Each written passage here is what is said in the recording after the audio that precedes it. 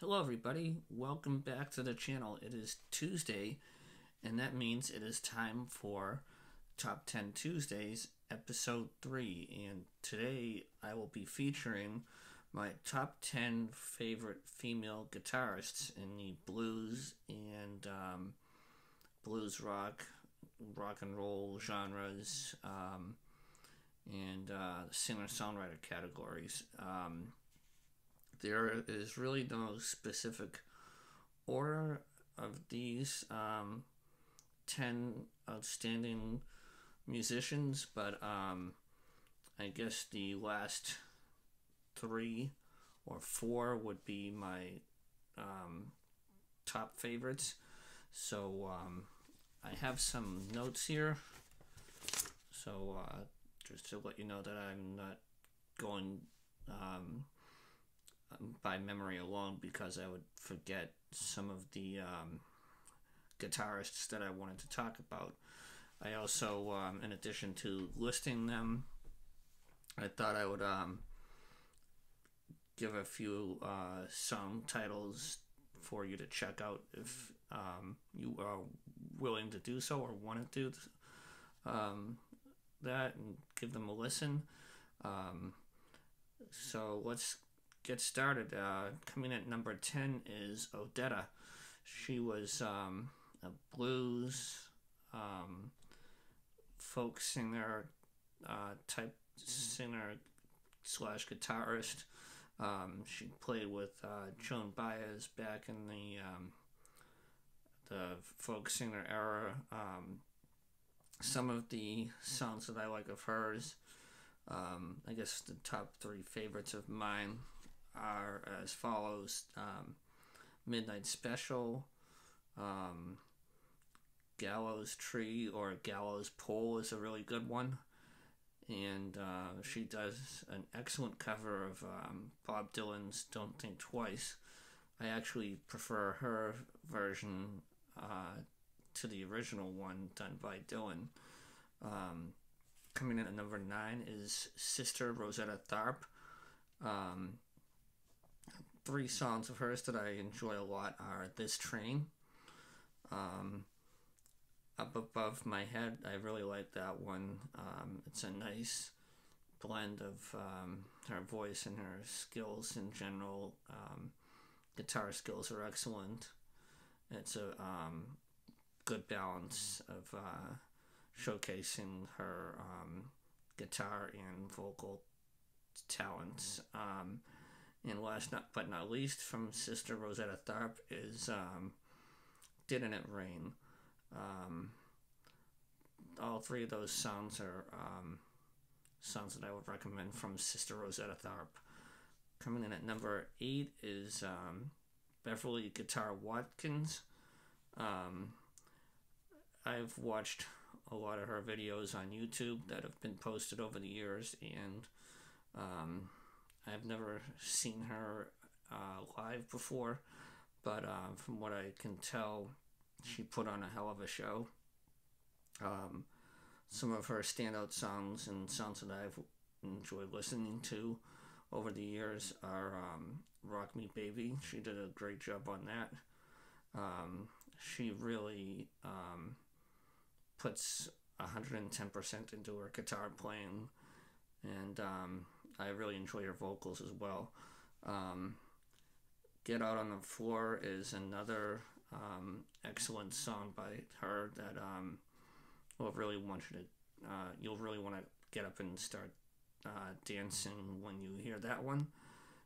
And Jesus Walked the Water, I think that one is one that really showcases her vocals.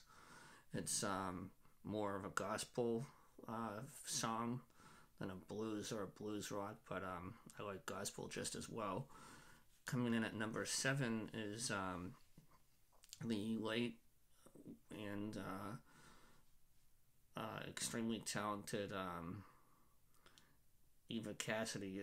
She passed away, I believe it was from cancer. I forget how long ago, but she was just one of my favorite singer-songwriters. and I still enjoy listening to her music. So the three songs that I chose from her catalog are "Somewhere Over the Rainbow." That one, I just get chills every time I hear it. It's just such a wonderful cover of that song, and anyone who likes her music or likes that song, I think they'll like this version that Eva Cassidy did. Tennessee Waltz is another one, and that's a very, very popular song as well. I think Floyd Kramer did a recording of that song as well. And last but not least, this particular song is off of her Live at Blues Alley album, and it's called Cheek to Cheek, which is a real classic, and another one that I don't get tired of listening to. Number 6, and some of you may know that I'm a big fan of this singer-songwriter slash guitarist. And you may wonder why she's at number 6, but what else can I say except that tastes change, and other artists move up the list in terms of who your favorites are, and I know I'm not alone, but when I say that. And number 6 is Samantha Fish. I've seen her many times live, and I have never walked away from a show of hers where I wished that it was better. She always blows the roof off of the venue wherever I happen to see her, and she's been one of my favorites for a long time, and probably will be for a long time to come. The 3 songs that I like from her the most are Jim Lee Blues Part 1, which is a Charlie Patton song. It's a great acoustic number, and it's off of the Wild Heart album, I believe. Belle of the West is another one that's a cover, which was off of the, that's the title track to her 2017 album, I believe. It was the second album she released in that year. The first one was Chills and Fever. That was another great album, mostly focused on soul.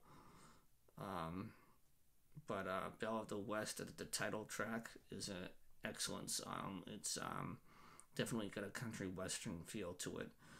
And last but not least, from Samantha Fish, is Bitch on the Run. Several shows that I've seen her play this song, it's usually been the encore, and it really gets people up out of their seats and crying for another encore. And so those are the 3 from Samantha Fish. Coming in at number 5 is Ruthie Foster.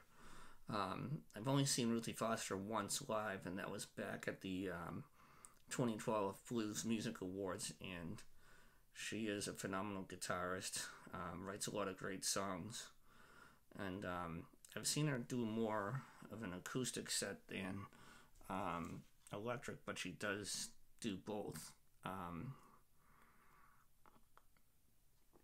So the 3 songs of hers that I really like are A Friend Like You, You Keep Me Moving On, and the cover song here that she does is War Pigs. It's an excellent version of the Black Sabbath original. So if you're a Sabbath fan, give it a listen, and if you've already listened to it, I'd like to know your comments on Ruthie Foster's cover of War Pigs. Coming in at number 4 is a California-based guitarist, singer-songwriter by the name of Diana Rain. Many of you may or may not know that Diana Rain was in the Home Alone movies. She played Macaulay Culkin's Kevin's older sister, I believe, and she recently released an album. She has 3 albums, one of which was released with Mike Zito on Gulf Coast Records back in 2019, and she has 2 albums prior to that, I think, independent releases. The 3 songs from her that I really like are Long Road, Yes, I Sing the Blues, and Gotten Over You. So give those 3 songs a listen, and check out the rest of Diana Rain's discography, and I think you'll walk away with a new favorite artist. Deborah Coleman is another one, the late Deborah Coleman. She's one of the first blues guitarists that I listened to and really started getting into her music. And I'm sad to say that I never got a chance to see her. She passed away. I think it was complications due to pneumonia. But I know from what I've seen on YouTube, it looks like she, again, puts on a fantastic live show. The 3 songs that I really liked from her are My Love Belongs to You. This is a instrumental song, and you can really hear her great talent on guitar.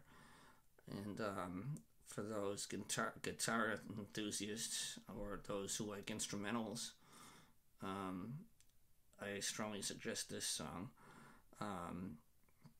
The Dream is another one, and Roll With Me are the 3 songs that I would recommend checking out from Deborah Coleman. Now down to the final 2.